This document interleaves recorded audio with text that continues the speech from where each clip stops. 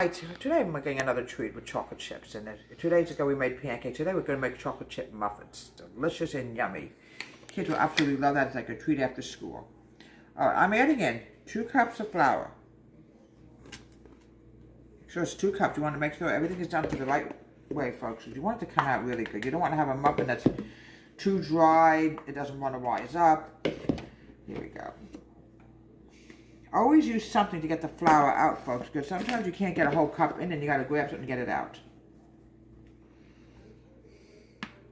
Okay, we're adding in 2 cups of flour. Now I'm going to grab my sugar. I'm adding in 1/4 cup of granulated white sugar. Rainy day today. What a rainy day. Oh. We were saying all summer we were almost having a drought, but now we're having rain, so, you know. Now I'm going to grab my teaspoons. Now where did I put those teaspoons? I had it with me. So, and 3 teaspoons of baking powder. 1.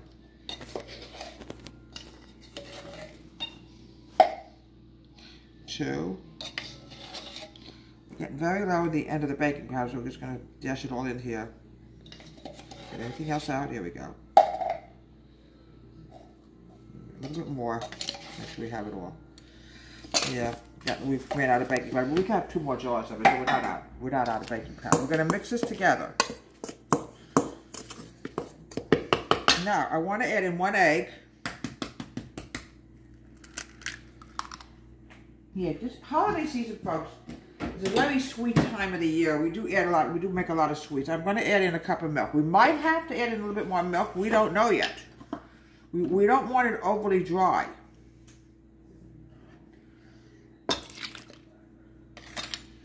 have a cup of milk I'm putting in there. I just, you know, if it's too dry, then we're going to add a little bit more milk, and we don't know how it's going to be until I start mixing. I'm also adding in a couple of tablespoons of butter. Here we go. About 3 tablespoons of butter. Here we go. Here we go. I'm going to mix this together. Let me close my recipe book. I absolutely love this recipe book. My grandmother had one, now I have one.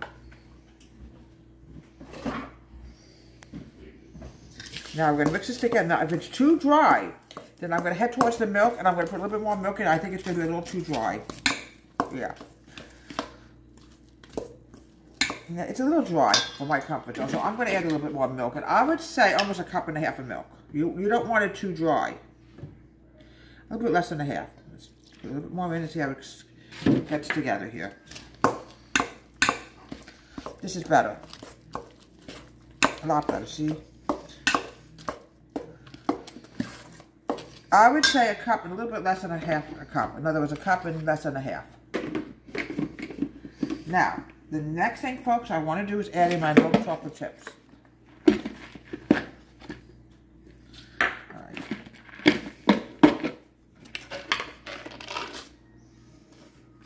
We have plenty of chocolate chips, folks, not to worry. Besides, I'm going to go to the store tomorrow.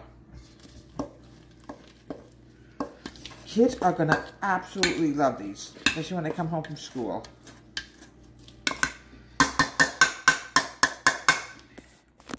Alright, now, I'm going to make sure we have enough butter in here. Please, folks, do not fill it. Don't make such small muffins. You want them to be big. About 15 minutes, you'll have delicious muffins, and your kids will love this when they get home from school. It's a great holiday treat. And here we have delicious chocolate chip muffins. It's great served with a glass of ice cold milk, and of course, back in our days, my grandmother used to have something called buttermilk.